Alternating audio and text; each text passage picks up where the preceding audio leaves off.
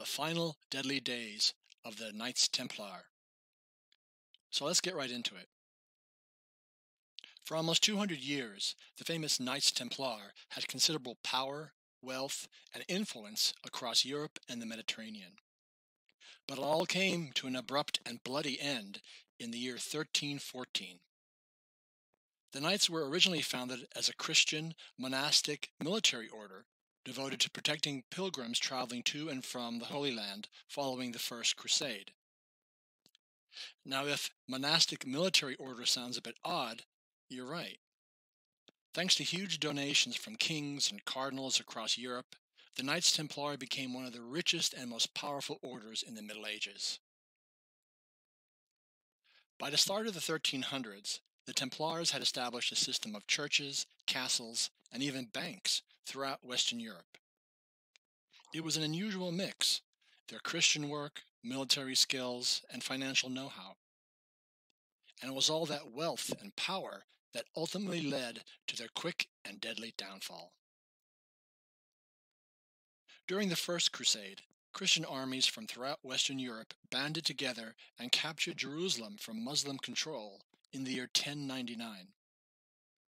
Arabs had controlled the Holy City since taking it from the Byzantine Roman Empire in 638 AD. Groups of Christian pilgrims from across Europe then started traveling to Palestine. Many, however, were robbed and killed as they journeyed through dangerous Muslim-controlled territories. Around 1118, a French knight named Hugues de Pont saw their plight and created a military order along with 8 other French knights. They called it the Order of the Poor Fellow Soldiers of Christ and the Temple of Solomon. Now that was quite a mouthful, so they became known over time simply as the Knights of the Temple, or Knights Templar. With the support of King Baldwin II of Jerusalem, they set up headquarters in the palace on the sacred Temple Mount and pledged to protect Christian visitors to the Holy Land. Like monks, they took a vow of poverty, chastity, and prayer, and were forbidden from drinking, gambling, or even swearing. As knights, they readily killed to defend Christian pilgrims. The order wore white surcoats with a large blood-red cross, signifying their willingness to die as martyrs. In 1129, the order received formal endorsement from the Catholic Church in Rome, which helped bolster their reputation and membership. In 1139, Pope Innocent II issued a papal bull allowing the Knights Templar special rights, including exemption from taxes and placing them under the Pope's sole authority. Though sworn to poverty, suddenly the Knights received vast amounts of gold, land, and even the sons of nobility to grow their order. They served bravely in the Second and Third Crusades, gaining a reputation as fierce, fearless warriors who never ever retreated. As the Knights Templar grew, they established new chapters throughout Western Europe and the Mediterranean. They even set up a network of banks, allowing religious pilgrims and noblemen to deposit assets in their home kingdoms and withdraw funds in Palestine. The Templars would go on to own a sizable fleet of sailing ships, and even the Mediterranean island of Cyprus. In the late 12th century, during the Second Crusade, Muslim armies under Sultan Saladin retook Jerusalem during the infamous Battle of Hattin, near the Sea of Galilee. This forced the Knights Templar to retreat to the Mediterranean coast. European support of the Crusades began to erode over the decades that followed. Many of the nobility and religious leaders became jealous and critical of the Templars' failure, their huge wealth and powerful influence. The Knights were accountable only to the Pope himself, which meant unlimited power and freedom. But as it turned out, this influence could not save them from the power of one ruthless king. In 1303, the Knights Templar lost the island of Cyprus to the Egyptians, and their key foothold in the Muslim world was lost as well. They established a base of operations back in Paris, where they unfortunately fell under French King Philip IV. Philip despised the Templars, as they had denied the debt-ridden monarch numerous loans.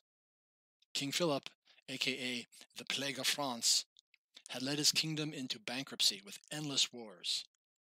Heavily in debt, he took any source of money that presented itself. First, he turned to the Catholic Church, having 2 popes assassinated before making sure Pope Clement V was next.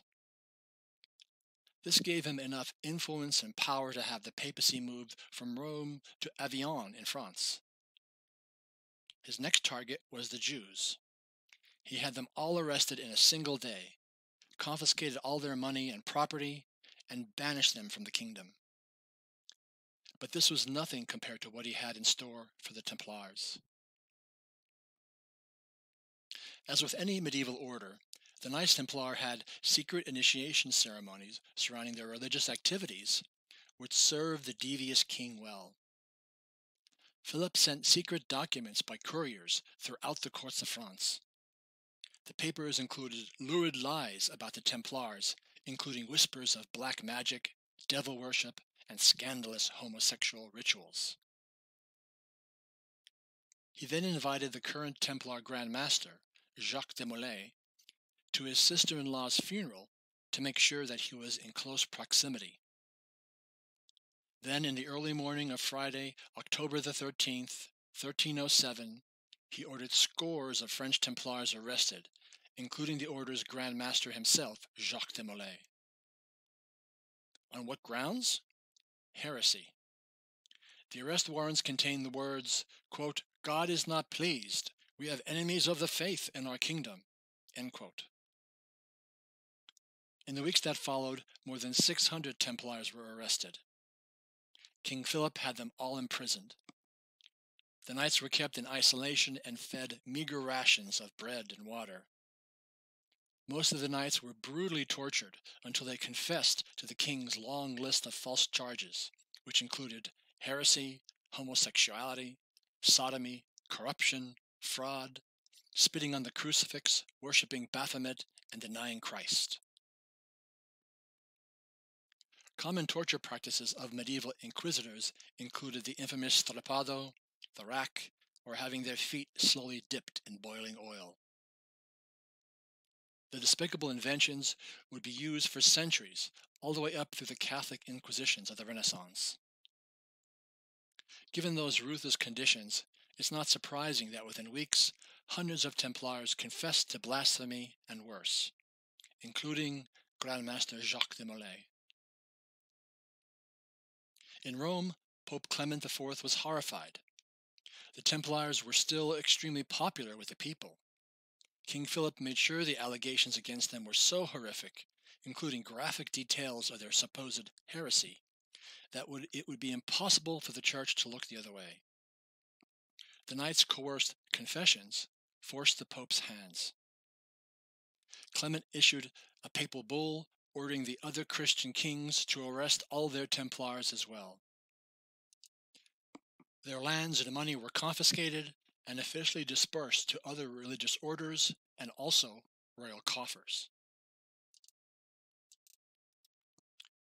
The pitiful Templars lingered in their dungeon cells for 2 more years before King Philip declared 54 of them guilty and burned them at the stake in 1310. Under continued pressure from the French king, Pope Clement V reluctantly dissolved the Knights Templar in 1312.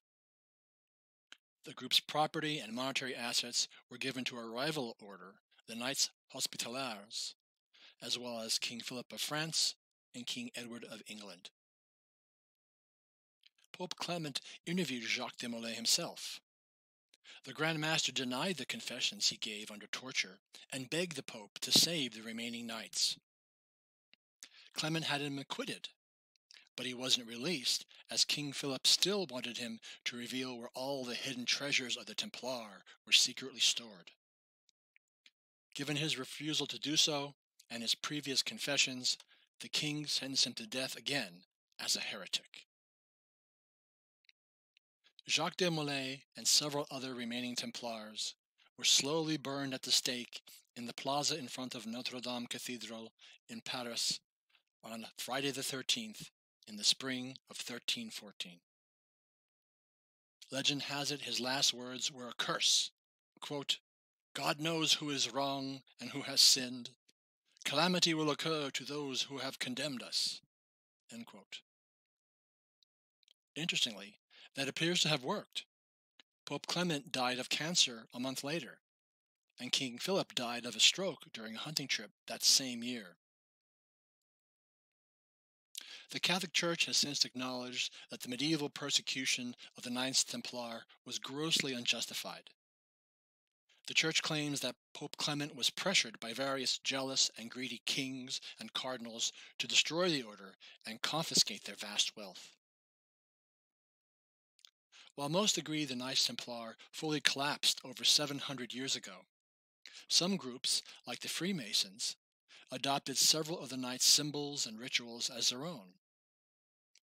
And of course, there are some today who believe the order secretly went underground and remains active behind the world's scenes to this very day.